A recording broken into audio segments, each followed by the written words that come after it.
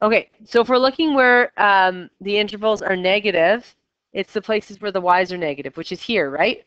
But is it negative at 2? No, it's not negative at 2. It's actually just on the x-axis at 2, correct? So where is this graph negative?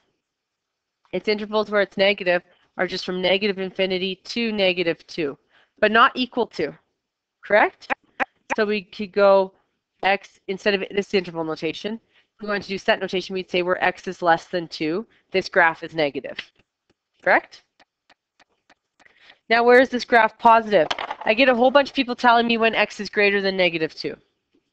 It's not true. Is it positive here at 3? Is it positive at 3, or is it just on like the flat zone? It's literally like ground level, right? Ground level, if you treat this like this is the ground level and this is all that's below the ground and this is all that's above the ground, that's actually on the ground, is it not? So it's neither positive nor negative, is it? So you can't just say when x is greater than negative 2, because that would mean this whole graph on the right of negative 2 is positive, but it's not at 3. So we actually have to split it up. So we have to say when between negative, oh, that's just awful. From negative 2 to 3, and then from 3 to positive infinity. Not inclusive of 3, because 3, it's not positive, right? It's just on the ground. So how could you write that in set notation? Negative 2 is less than x is less than 3. But no equal signs, because at those actual numbers, it's neither positive nor negative. And then this would be x is greater than 3. We agree? But you don't say when it's equal to those x values, because that's ground level. It's neither positive nor negative. It's just there. The other thing they'll ask us to do is to determine the equation of this graph. Is this graph an odd function or an even function? Odd, because the arrows are in opposite directions. We agree? Does it have a positive leading coefficient or a negative leading coefficient? Positive, because it's up on the right. We look at the right arm, it tells us if it's positive leading coefficient or negative. Okay. So we know we have an x-intercept at negative 2. So we know we have a factor at x plus 2. How many of them do we have there? How many x plus 2 factors? 3, because we have, I just did this. That is not 3. 3, yes, we have 3. That actually hurts. Okay, we have 3. This is true. We agree? We have 3. I just wanted to rhyme. Okay, so we have it cubed, because that's how we know we have 3. Yeah, because it curves through it. It has a point of inflection, which we just found out from here. If there was only one, it would go straight through. It doesn't go straight through. So our options are 2, 3, or 1. 1 goes straight through. It didn't. 2 bounces down. It didn't. 3 makes this little S shape. And then this one has how many?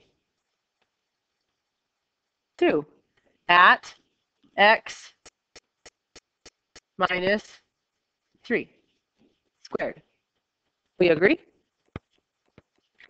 Now what do I have to find? That front value. The coefficient that's in front. Not leading coefficient because it's not in front of the largest exponent, but the value that's in front. Because this value that's in front changes, correct? Just because the x-intercepts are where they are doesn't mean this value is a 1. So we have to solve for it. So we go y equals a.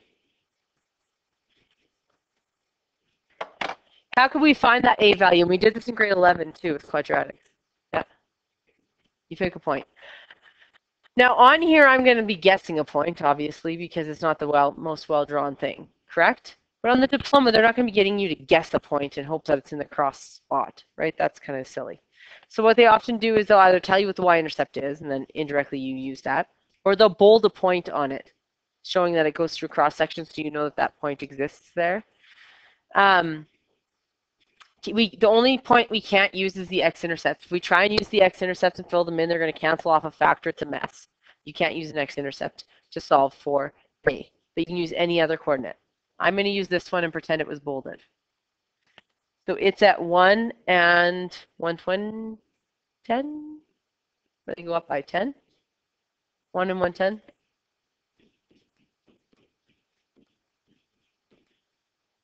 And I just plug them in for my x and my y and solve for my a. Yep. You could, but I don't know if it's for sure at 75 or if it's at 70. Like, it's quite hard to see. So that one I wouldn't pick, specifically just for this graph. These ones aren't the best of graphs. The diploma questions or my test questions will be much more clear as to where the points are. So 110 equals a 1 plus 2 cubed, 1 minus 3 squared. So this is 110 equals a. 1 plus 2 is 3 cubed. And then this is negative 2 squared. They're all multiplied together. We're literally just doing the operation in the bracket. And then you get 110 equals a. 3 cubed is 27. Negative 4 squared is 4. I literally just did math. I know your faces are making me not understand what I did, but I literally just did that. 1 plus 2 is 3. Put it cubed. 1 minus 3 is negative 2. Put it squared. If you're on your phone, that might be why you're confused. All right. So I have 110 equals a. What's 27 times 4? 10. Yep. Divide by 108. Ooh, didn't mean to cross off the a. The a is still there. What does that reduce to? 55 over? Yeah. Now that's not an equation, is it? So if you just give me this as the answer, you're not getting the mark. Yeah.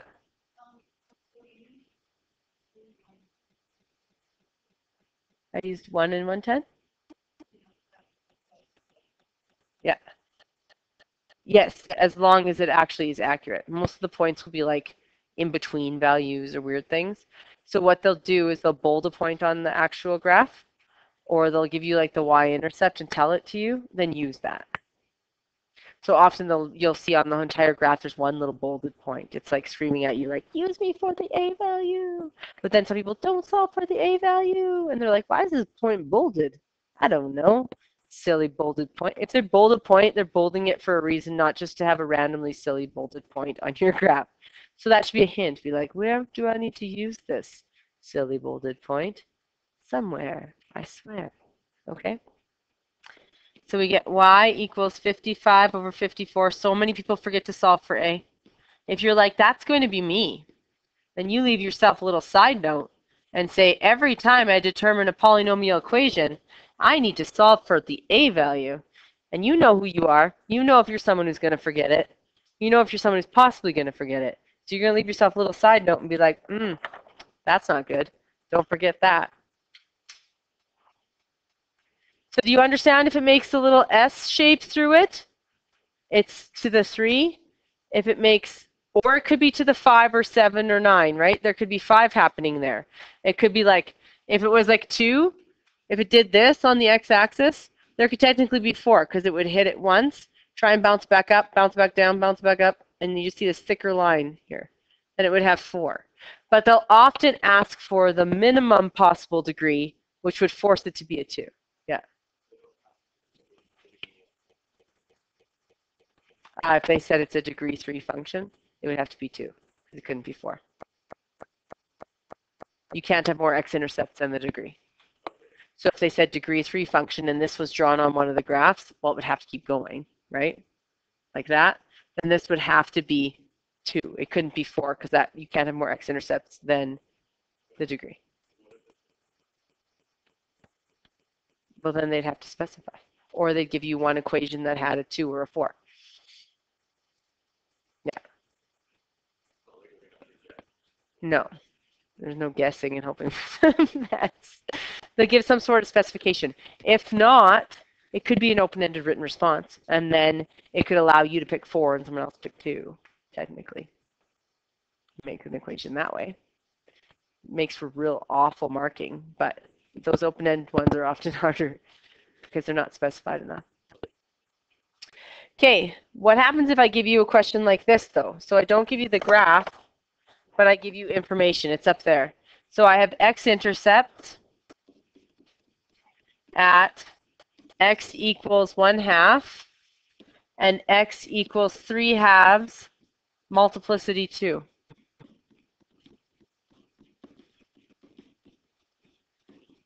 With a constant of 6.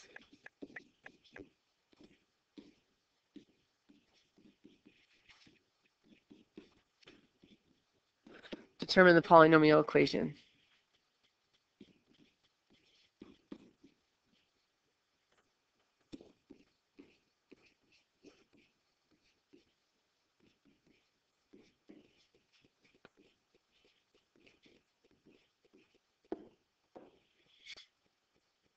So until now, we've had like x equals 2, and then that would be a factor of x minus 2. Or we had x equals 7, and that would be a factor of x minus 7. Or we had x equals -2, and that would be a factor of x plus 2, correct?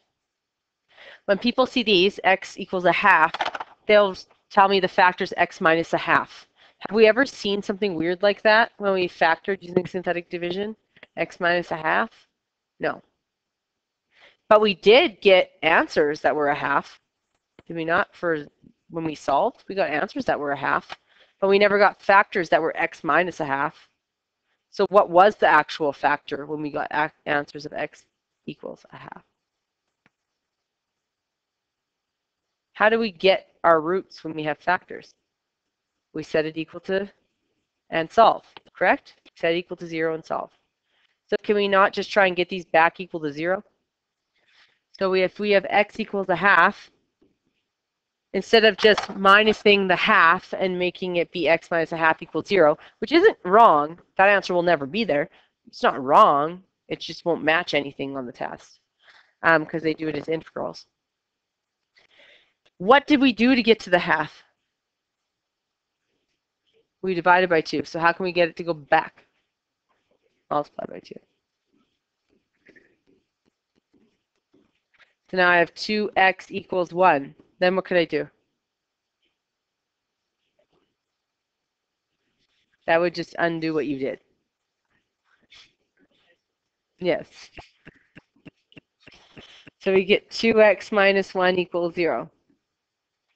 So the factor is actually 2x minus 1, not x minus 1/2. If you're like, yeah, I'm so going to do that on the test. Side note, little star, star, star. Do not do that. Do not do x minus 1/2. Remember, I need to work my way backwards to get 2x minus 1. Yes, yes, yes. And then when you do this wrong on the test, I'm going to put a little sad face with tears and a big old puddle from all the tears that sad face is crying because you write x minus 1/2. Oh, sad. Sad, sad, crying, sad face. Okay. There's only one there, so my factor will be y equals a, because I have to find that a no matter what kind I'm doing, 2x minus 1. And then I need to do x equals 3/2. How do I work that one back? Multiply by 2, exactly the same as the other. 2x equals 3. Then what do I do? 2x minus 3 equals 0. So I write that one. And then people go and try and solve for a. That's wrong. Close. Oh, I thought I put a 3. I didn't. I put multiplicity 2. You're right. We square it. Absolutely. So correct. Thought I put a 3. Did not. So if it said multiplicity 3, we'd put a 3. If it said multiplicity 5, we'd put a 5. Okay, what degree is this equation?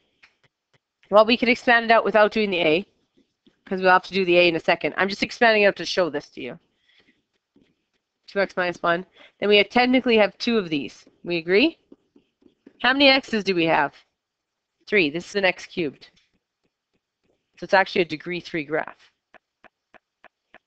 Most people will tell me degree 2 because they see 2 x's, but remember that one, there's 2 of them. We just compress them into 1. Okay? Now, What the heck point do I have so I can solve for A? Yeah. 0 and 6, why? Yes, the constant of this is just the y-intercept. So I have a point at 0, 6. So that's my x and my y. So I have 6 equals A, 2 times 0 minus 1, and then 2 times 0 minus 3 squared.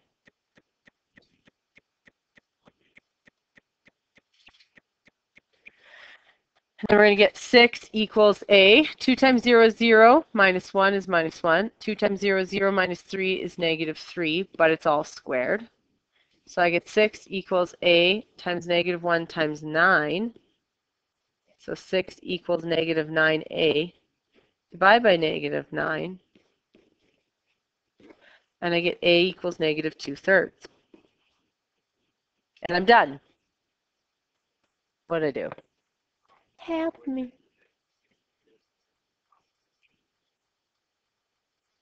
What?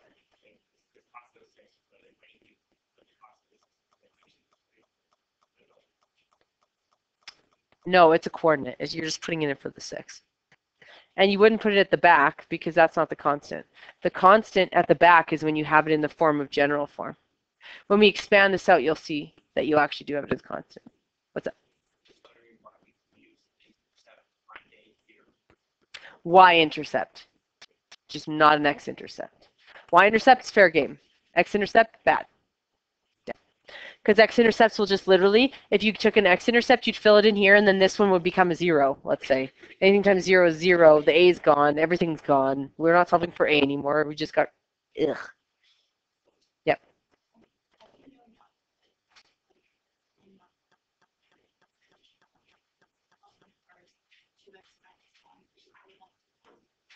Because this one didn't say it has, it's just x equals a half. So that means you have 1.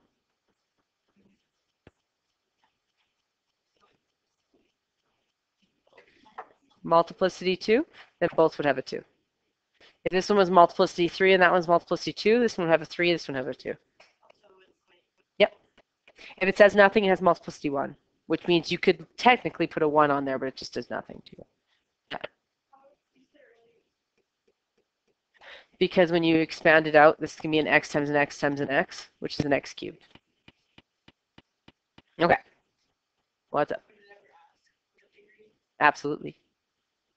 They'll ask you to graph it. So you could get y equals negative 2/3, but once you've solved it out, guys, it's pretty easy to determine what degree it is. You just type in your calculator at the very least and look at it, right? Because you'd have the actual equation. So we have 2x minus 1, and then we'd have 2x minus 3, 2x minus 3. I'm just leaving them expanded like this so I can prove a point, okay? Now, when we can't determine the equation of an actual graph, when we did this way back here, we could check it and see if we were right, could we not? We literally type this into our y equals, change our window to be the exact window of this, so we go from negative 40 to 120 in the y, and the x I go negative 6 to 6. Now, why would I change my window to be exactly the same as that window? So it would look exactly the same. Because if you have a random window that's not the same as this window, you might be like, yeah, I think they're the same. I think they're the same scares me. I think they're the same could be wrong. Correct? If you make your window exactly the same and they look exactly the same, there's no I think anymore. There's a it is right, and I move on. Yeah? So I always make my window the same. Now, this one down here, how could I check this one? Type it into your calculator. Find your x-intercept. See if you have a multiplicity 2. See if you have 1. Check and see if you have a y-intercept of 0 and 6, right? If you have other information. Now, how can I find the constant to see if I'm correct? Well, what does a y-intercept mean? X is equal to 0. So if I plugged in 0, all of these front terms would go away, would they not? So the fastest way to find the y-intercept when you have it in this form, remember when it's in standard form and you have no brackets, the constant is your y-intercept, correct? So I could expand this whole thing out, collect like terms and get the constant, and I'd have it, which sounds terrible, just so you know. But if you just multiply this and this back number and this back number and this back number, you'll get your y-intercept which will get you your constant. But why? Because y-intercept means x equals 0. So if I plug zeros in here, and 0 in here, and 0 in here, that would cancel, cancel, cancel, and I'd just be multiplying these 4 numbers, correct? If I multiply those 4 numbers together, you get 6. If you don't believe me, multiply them together. You get 6. Okay? So that's how you would actually get the constant. So from this form, you can't just put a number at the back. You could just put a number at the back as constant if it was in no brackets standard form. Yep.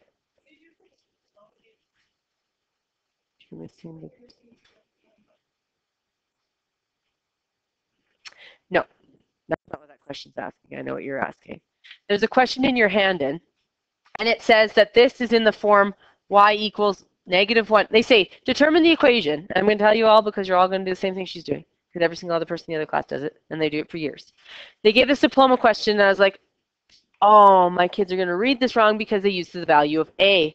So what they did is they went, it's in the form -1 over a, and then they said,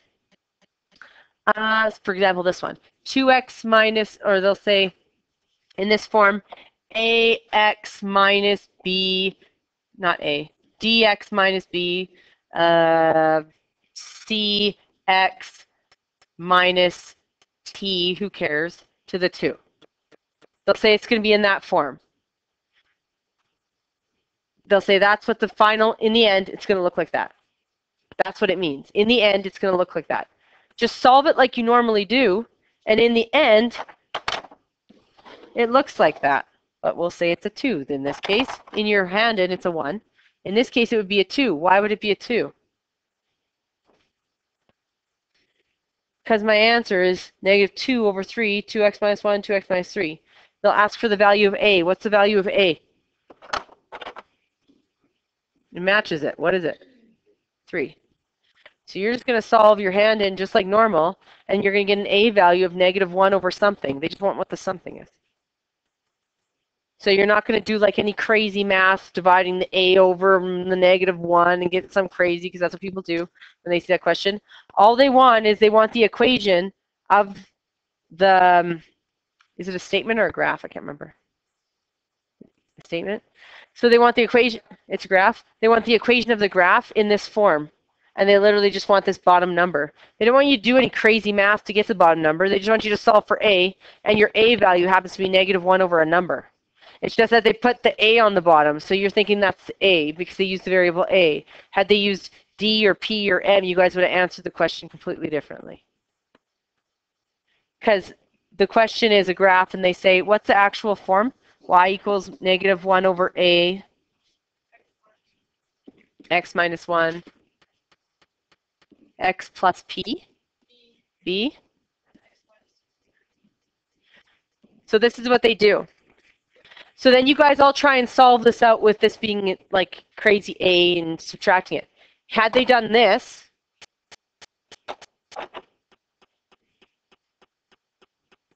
what would you do? Because it's not an a, you would have just solved it out like normal, got your a value, and wrote -1 over whatever the heck your a value is, and you were good. But because they put an a value in here, you're like, the a value must be solved properly. And then you fill it all in, and you bring the a value up with the y, and you divide by negative. You guys do some crazy old math. All it literally wants you to do is determine the equation in this form and tell them what the heck this number is. Your a value is going to be -1 over something. Tell me what the something is. That's it.